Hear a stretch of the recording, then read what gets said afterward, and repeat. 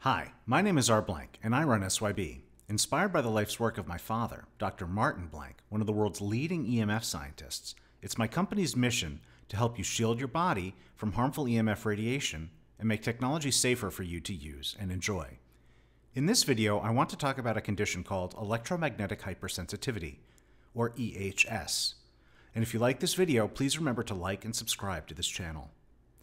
EHS, also sometimes known as electromagnetic illness, can be a bit of a controversial topic in the field of medicine. But for those who suffer from it, it's very real, and it's becoming more widespread. Dr. Magda Havas, an expert in EMF science, believes that 3% of the population has severe symptoms and that 35% of the population have mild to moderate symptoms. So what exactly is EHS? EHS is a collection of symptoms believed to result from exposure to EMF radiation. Those symptoms vary, but may include headaches, fatigue, sleep disturbances, skin rashes, muscle aches, nausea, and more. For some people, the symptoms are mild. Others suffer to an extreme degree and find themselves unable to function in modern society. One way to think of EHS is like an allergy. Imagine if instead of being allergic to pollen or peanuts, you were allergic to Wi-Fi. That's what electrosensitivity is. The body reacts very negatively to the invisible force of electromagnetic radiation. Interestingly, while EHS may be a new term, the condition itself has been recognized in literature for over half a century. With the development of radar during World War II, Soviet researchers reported that individuals exposed to microwaves frequently developed health issues like headaches, fatigue, memory loss, and more. These are some of the same symptoms commonly reported by EHS sufferers. In other words, it's been known for a long time that electromagnetic fields can and do make people ill, even at intensities much lower than those considered to be safe by regulatory bodies like the FCC. Now these days, we're constantly exposed to electromagnetic radiation, day in and day out. It's not just the cell phones in our pockets, it's everywhere in our environment. For sufferers of EHS, that presents a problem. There's simply no way to escape it.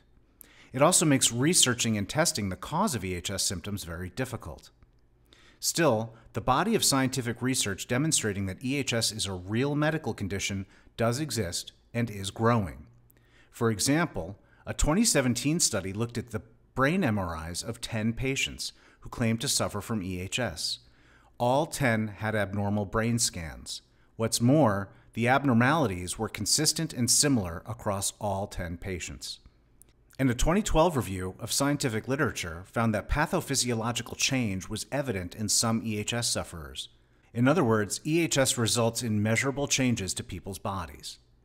Despite these and other examples, electromagnetic illness is not formally recognized as a disease in most countries, at least not at a national level.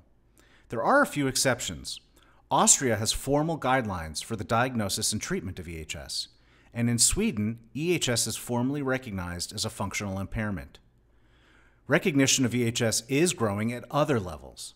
In 2021, the California Appellate Court acknowledged that Wi-Fi sickness is a real disability, and employers must provide necessary accommodation to those with the condition.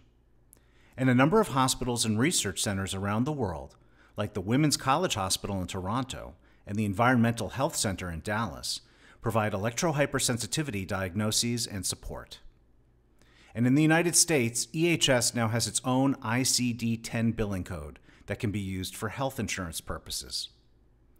If you are experiencing a range of unexplained health issues that seem to appear or get worse in the presence of electromagnetic fields, whether it's a cell phone tower, office Wi-Fi, or simply the mounting number of wireless devices in every home, it may be time to seek diagnosis. Or at the very least, you can start by taking some measures to lessen your EMF exposure. For more information about how to reduce your exposure to EMF radiation for free, be sure to download my free guide at shieldyourbody.com or click the link in the description. Thank you for watching, and I'll see you again in the next video.